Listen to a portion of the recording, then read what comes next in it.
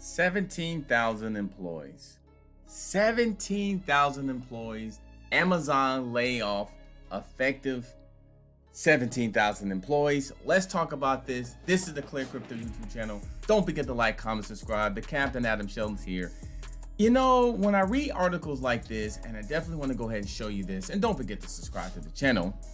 They're saying the beginning of 2022, well, at the end of 2022, Q4, Amazon basically start the process of starting to lay off individuals. Now, at first, I thought when I saw this back in Q4, which is the end of 2022, it did say about more than 10,000. So I'm thinking 10,000, maybe you start fresh in 2023, and then eventually you start hiring some of these people back, or you're creating jobs inside your firm.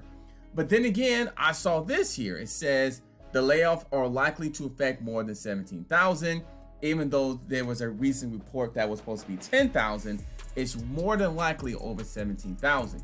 Now, Amazon is like one of the largest companies that we have.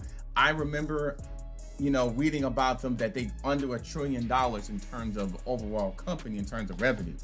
But it don't stop Amazon Prime from delivering all those goods.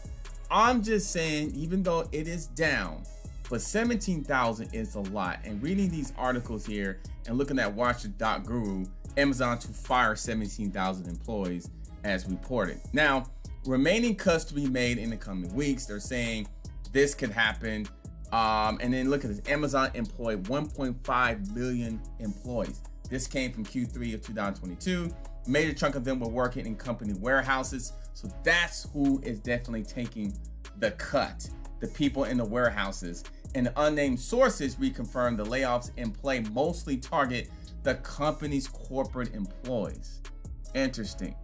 I would like to see Amazon and other these companies, you know, if you're cutting your warehouse, creating other opportunities and creating skills where you don't have to do these massive cuts and you can still bring in revenue in. But it could be some other details. That's why this is happening, why they couldn't do this.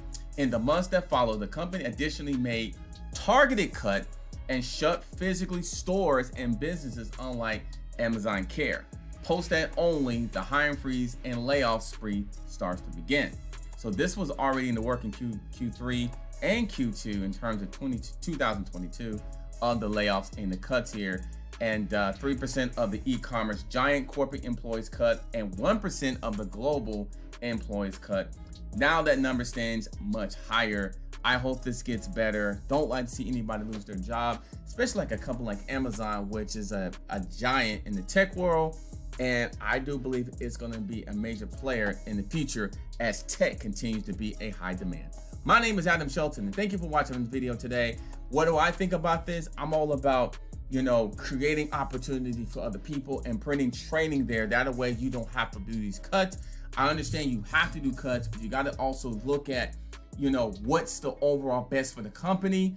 But it's got to be something, I hope in 2023, they do something about this where it's definitely a good thing for the employees and the company, and we can move forward in a positive way. Don't forget to like, comment, subscribe to the channel, and I'll see you on the next video.